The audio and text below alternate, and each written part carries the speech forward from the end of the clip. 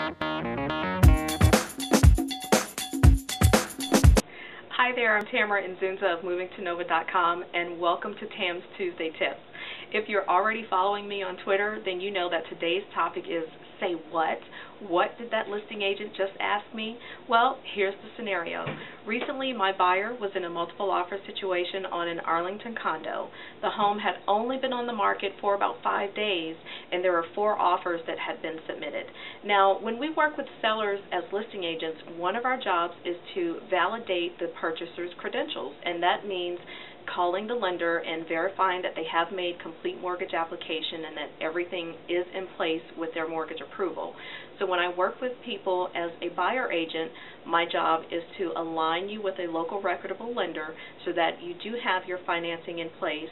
That way, when you find the home that you want to buy, you're in a strong position when it comes to writing your offer.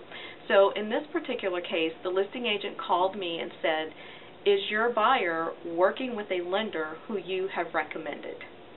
So how powerful is that? So that's proof that in this hot market, your choice of lenders could have a sizable impact on whether or not the seller accepts your offer.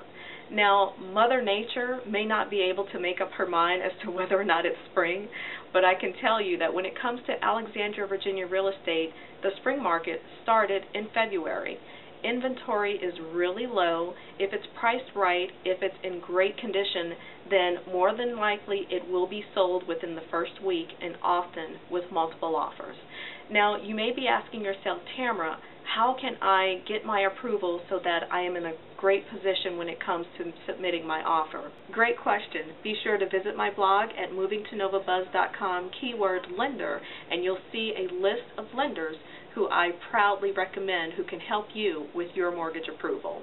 I'm Tamara Nzunza. Thanks so much for watching, and I can't wait to help you make that move.